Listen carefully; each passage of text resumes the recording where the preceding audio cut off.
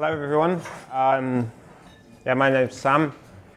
So let's talk a bit about me, and then I'll tell you what I'm really here for. I'm a software engineer at Skyscanner. I've been there for about 18 months, which is not very long at all, really. So take everything I say with a pinch of salt. But if you want to get in touch, I'm on Twitter, but not worth following. Skyscanner. Who's heard of it? We're traditionally a flight meta search, very much app focused. You can get flights, hotels, car hire, more recently trains. Basically help you find your cheapest flights from anywhere to anywhere, searching many different airlines, many different travel agents, hoping to find you the best deal. Company values itself on being very sort of customer first, traveler first, we call it. So all of our kind of internal procedures and all the way we kind of operate our business is supposed to be about thinking about the traveler. What would they want? What would be best for them, even if it's not necessarily best for us. One of our most popular features, anyone who ever comes to me and is like, I've heard of Skyscanner, they always say, I like the everywhere search. You can just say, this is where I am. I don't know where I want to go. So if you've not heard of it, check it out. So what am I going to be talking about today? You've got microservices. Now what? Pain points of adopting microservices. Keeping them micro, as the name suggests, trying to not let them start out as a microservice and then scope kind of slowly grows. Reducing the repetition of work. So if you've got many teams throughout your organization and they're there focused on, this is my microservice, going to build it from the ground up, and after a bit, they start going, this feature would be cool, this one would be cool, I need to have an API that does this. You're going to have multiple teams who aren't talking to each other doing the same thing. I'll tell you a bit about Skyscanner, what our kind of tech stack looks like. That's about it. I was a little bit worried this morning because I noticed myself and the other speaker had the exact same talk title. But I think I'm not quite as worried now, so it should be quite different. So it's called scaling microservices. This is your microservice that you want to scale. I'm not going to be talking about scaling microservices like this. There are many guides out there about how to do that. You've all heard of Kubernetes, ECS, and things like that. That's not my domain today. What I'm talking about is scaling microservices like this. So you've got another one, and another one, and another one, and so it goes on. And this is the point that I was kind of getting at before. What happens when you're keeping on adding new microservices? Where are you going to kind of encounter problems and that kind of stuff? You got the photo? Sorry, I didn't want to take it off while you... OK, so where are we going to start? You've got your microservice, and it does exactly what you do. You're implementing some API, you're implementing your business logic, and that kind of stuff. It's all going really well. And then you realize, OK, this API, we don't want just anyone to be able to access it. And when they do access it, we want to know who it is and that kind of stuff. So we need to put in some kind of authentication to our API. Great, you've got that now. And then you notice, OK, so we've got all these different consumers accessing it. And then every Thursday afternoon, performance just drops because this one consumer is just suddenly does a batch job, and they're massively increasing the number of requests. And that's ruining the experience for everyone else because it takes some time to scale up or something. So let's put in some rate limiting. Let's say, no, right, your batch job doesn't need to happen right now. You need to slow it down and wait until we're OK. So you implement that. As time goes on, you might have other problems. If you've got to work for a company like Skyscanner, then there are constantly bots scraping your site. And this might be a problem some of your teams encounter, and they start implementing their own solutions. Cause is a big one that I've personally had to work a lot with recently, Skyscanner being across many different domains, domains as in web domains, makes it quite complicated. So implementing that in your microservice can get harder and harder. I'm going to kind of skip over these, but there's all sorts of different things that might be sort of common problems that lots of your teams have. And you've got to remember that it's not just you trying to fix these problems. It's probably a lot of people in your organization, if you're in the kind of hundreds or more developers kind of region, not everyone is talking to everyone. So there's definitely going to be people trying to solve the same problems. So you've got other people making their microservices, doing all the exact same stuff. So let's go back. You've got your microservice, and you've got many of them. And they're sat behind some load balancer. If you're on cloud, we use AWS very heavily, so these are sort of classic load balancers or the application load balancers. And then you've got all your other teams, or maybe even within your team, you're creating multiple load balancers. Now, maybe we could have something that sits in front of all of those and implements all of these things. And that way, your teams can stay focused on doing what they do, on their kind of specialist domain knowledge, and not have to implement every single one of these things themselves. And the solution we've found for this problem, at the scale that Skyscanner is at, is an API gateway.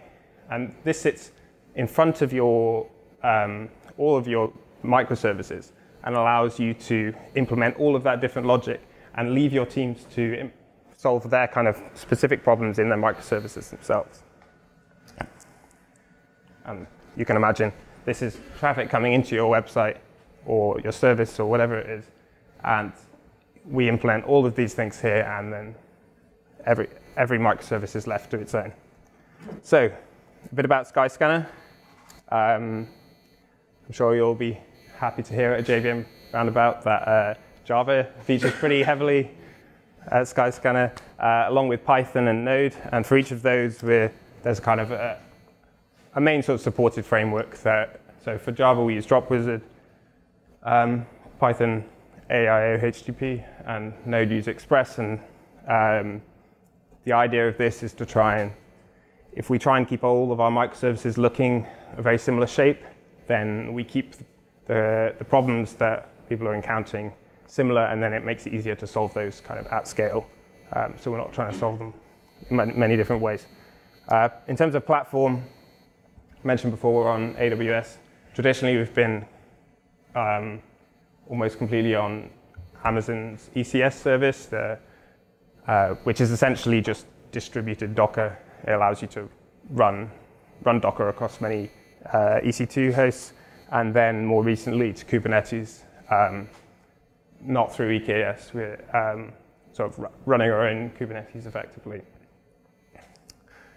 In terms of our sort of continuous integration and continuous delivery, this is something that's pretty important to Skyscanner. So shipping fast, failing fast, shipping multiple times a day is kind of a thing that's definitely celebrated, especially more and more recently. We use Drone, which is an open source sort of continuous integration tool, similar to something like Jenkins, but it's a bit, it's not nearly as popular, but it's based on a very sort of simple concept of every sort of step in your pipeline is just a Docker image, and that Docker image has an entry point, which could be anything. So it could be a bash script, or it could be your unit tests or something, and this allows you, each part is sort of very sort of plug and play. You can sort of publish these plugins, which are essentially just Docker images to some sort of registry, and your pipeline is just sort of essentially a list of Docker plugins that or Docker images that you run. And then we have our own in-house deployment tool called Slingshot. Now this has existed for a while at Skyscanner, and it started out just basically doing very simple microservice deployments. More recently, it does things like deploy infrastructure using CloudFormation, just by essentially applying your templates with parameters that you specify, and deploying things like Lambdas. And this allows you to have quite a complex deployment pipeline to get your microservices sort of out there as quickly as possible. And Slingshot, there's a sort of pretty much an entire team dedicated towards developing that, because the way the organization sees it is that it's very essential that you need the right tools for your developers to be able to deploy their microservices quickly, detect problems quickly, and have that sort of fast sort of iteration, those sort of fast iterations, in order to deliver value to your customers quickly. So I'm going to pop back to API gateways. We use an open source tool called Kong, which I'm sure quite a few of you might have heard of. It's essentially a wrapper around Nginx that provides an API to update its configuration to allow you to sort of update that dynamically rather than having to sort of edit a config file. So we use Amazon EC2 for this. This is my EC2. I was actually a bit surprised making this. All the icons seem to have changed recently. I wasn't something I was aware of. So this is Kong. This is the logo, little gorilla, running on that. And then the other main thing we run on there is Hacker, which is an open source project from Mozilla that basically just gets your logs off your image, off your box, basically. Of course, it's not just one of these. Our API gateways are serving in the region of 500,000 requests a minute. So we're running, it's a reasonably large scale across multiple AWS regions. So they've got sort of multiple clusters of these sitting behind load balancers. This just show load balancers also provide us some metrics that help us with diagnosing any issues. And all the Kong configuration is stored in an RDS database. So and the last thing here is we use, I mentioned rate limiting before, to give a kind of consistent view for each node about how many requests each consumer's made and that kind of stuff. We use Elasticache, but I'll kind of keep going. And then this is just to show any requests coming in. Kong does kind of path-based routing to say, which microservice should I be sending this to? Got your phone? So I'm sure, as you can imagine, there's a reasonable amount of complexity already, and this goes wrong a fair bit. And I mentioned also that, well, a fair bit. It can go wrong, and you have to sort of plan for this eventuality. We have this kind of multiple AWS regions, and the idea is that we can kind of progressively allow our engineers to deploy changes as of when they need to using Slingshot, our deployment tool. And that means they can kind of deliver value to our customers. It also means they can break things whenever we don't know they're going to do it. So we need a pretty resilient global routing strategy. We use Akamai as our CDN. I don't know if you've heard of it, but it's a reasonably large one. And essentially, if you go to any sort of Skyscanner domain, we direct you to some region. First of all, we decide, are you near kind of Europe or are you near Asia? And then, say you're near Asia, we send you to kind of like our APAC only domain. This is essentially just like we're CNAMing you to another domain. And then from there, we kind of 50-50 weights all the traffic between two regions. We do the exact same thing in Europe. But the idea is that we use the kind of Route 53 health check. So any time if we detect there's problems going on, say engineers completely messed it up, both of these regions here are broken, we can just redirect all the traffic straight over to Asia. Now, that might not be great for performance, but it means that at any time we're kind of we can serve the traveler. It's much better to be online and slow than completely offline. From these kind of failover, this sort of apex domain, so we have health checks saying, if this is unhealthy, send the traffic here. We can do some further health checks to say, where should we send the traffic to? So that's how we kind of do the crisscross.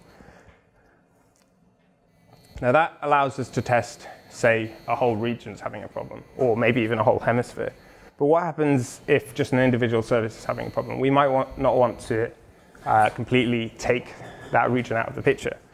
So I mentioned before we have Kong, and it's essentially Nginx, like a sort of reverse proxy. A request comes in to region A, and it wants to access some service foo, so we send that to foo. Another request comes in to bar, and that request goes there. But say we've noticed, that service is having issues right now. Someone's gone and deployed some code, and it's completely broken, and it's not going to be fixed in the next 30 seconds. So it's going to be a matter of minutes. We need to, a request has come in, we need to send it somewhere. We can kind of dynamically send that request to another region. I talked about that Kong API before, and that allows us to dynamically say, hey, any requests coming in for this service, you can't send it here. It's completely broken. I need you to send it to this other region. Yes, there'll be some performance problems, but like, we need to serve that request. So having something as flexible as Kong, it's a really solid sort of open source project that we're able to build upon. We're able to serve requests, hopefully all the time, if not whenever we can. And obviously, every service, we try to make sure it's deployed in all 4 regions if possible, just to be sure that we can maximize the chances of serving that request at any time. So deployments, who has heard of, well, or uses blue-green deployments? A few of you. So the idea here is that you have your, say, your instances running. These can be containers or virtual machines or whatever, and you want to make a change. So instead of trying to make the change to these live running boxes, you sort of bring up new ones and let them serve some of the traffic. So this essentially means you're very over-provisioned for a short period of time. If things are looking bad, it's very easy and very quick just to get rid of those new instances. And if things are looking good, after a period of time where you're like, okay, things are looking happy, you get rid of the old ones. Being fully in cloud, like Skyscanner, means you can be very flexible. You're paying by the minute for these instances. So being doubly over-provisioned twice, for like 3 or 4 minutes, it's not that big a deal cost-wise. But what about something more disruptive? Say you need to make a change to your whole stack. I talked about this before. This is our gateway setup, but this could be anything, right? Like you've got some microservice deployed. They're talking to databases. They're talking to all these different things.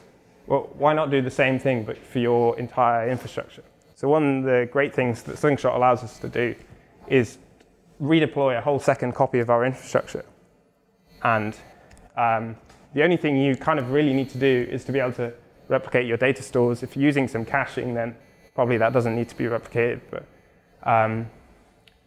I'll talk a bit more about how in this specific case, we're able to kind of replicate our databases quite quickly. And yeah, like I mentioned, Slingshot is the tool we kind of use to do this. And this gives you complete isolation, right? Because all these, you've got your 2 load balancers. They both have some DNS records. And you can use, Route 53 has this kind of weighted endpoints. And that means when someone does a DNS lookup for your service, you can say, I want 99% of the time, give them this one. This is the one I know is good, it works. But 1% of the time, give them this one. And that means you can start to slowly move traffic over dynamically and say, continue to monitor your metrics, continue to do those checks. And this can be, to begin with, if you're implementing this, just do it manually, right? Like move 10% of the traffic, look at your dashboards, is this looking good? And then slowly over time, you'll build up that confidence to be able to do this kind of more automated. I can start out just being like a script you run locally, checking some high-level metrics, and you kind of keep an eye on it. And as things progress, you're able to automate that more and more to the point where you can do kind of complete infrastructure deployments, move that traffic over, monitor the metrics the whole time, and get rid of the old one, and be having your lunch at the same time. And if you come back, all your traffic will be on the new one or the old one, depending on how it went. But how to keep them in sync? So this is not going to work for every service, but I'm just going to describe how we kind of keep that gateway configuration in sync. So when engineers define their APIs, so they're setting up a new one, they say, essentially, this is kind of going to give you a bit of insight into how you kind of specify what they call a drone plugin, which is essentially a Docker image that you can see there. We've got a specific one. It just looks like a normal Docker image.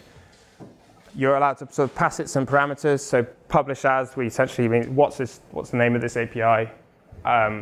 So if you go to sort of skyscanner.net/myAPI, where should we send that?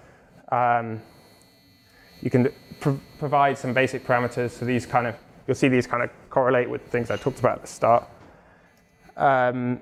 Things like IP restriction, rate limiting, bot blocking, health checking, and all that kind of stuff. Like how should we know when your API is healthy? What kind of response should we expect? Which endpoint should we be checking? The great thing here is that engineers are able to define that in their Git repositories. They're completely in control of that. But we want to take that configuration and update the Kong configuration, which is stored in Postgres. And we need to give developers control of that and allow them to release on their own cycle and not stand in their way. But at the same time, we need to kind of make this happen in a kind of seamless way without us getting involved. So, like I said, we need to talk to the Kong API and store it in Postgres. Now, and that information needs to come from GitHub. We trigger a drone build when engineers deploy to, like, sort of merge to master. And because at Skyscanner we have this concept of kind of a merge to master is a release to production. So what we could do here is have drone just talk to these Kong instances, and this is actually what we used to do. The problem with this we found was that at any given point, it's really hard to know what should be running in production. Like, yay, okay, we triggered some config changes, but like someone they used to have the master branch as their like default branch, and now they've changed it. So which one do they build off? Or maybe they have like a special branch they use for releasing, like that's all up to them. So it's really hard to kind of, you'd be sort of searching through Git going like, I don't really understand, like this is the state this API is in, but I don't really know what did the developer intend. Maybe that kind of stuff is fine at the start, and it's probably the right decision to do at the beginning as we kind of worked out how people were going to use these APIs. But as time went on, it got more and more to the point where we were kind of manually tracking people down and saying, hey, like, do you even use this API anymore? Like, and it got a bit manual. So what we kind of thought was we need some source of truth that sits in a place where we can say, right, if we ever need to recreate this config or need to know what should be happening, that's where we look. So simple thing, we just made our drone builds, copy everyone's config to an S3 bucket. And we use the kind of S3 built-in versioning, so each time they upload a new one, it just kind of overwrites, but really behind the scenes, all the old ones are still there, so if we ever need to revert or anything like that, we're good to do so. And what we do is trigger notifications on that to kind of, when we have this service called Kong Loader that kind of consumes off a queue to update that. And from Kong Loader then sort of talks to the API. Now that means that whenever we're deploying a new stack, all our configuration is here. So we're able to kind of completely recreate that from scratch if we need to. As I mentioned, we're in multiple regions, so we don't actually have just one S3 bucket. We store that across all sort of 4 regions. The idea being that every region is isolated, and any problems in one aren't going to affect the others. I think I've gone a bit over my time. I'm not sure, but we're hiring. Are there any questions?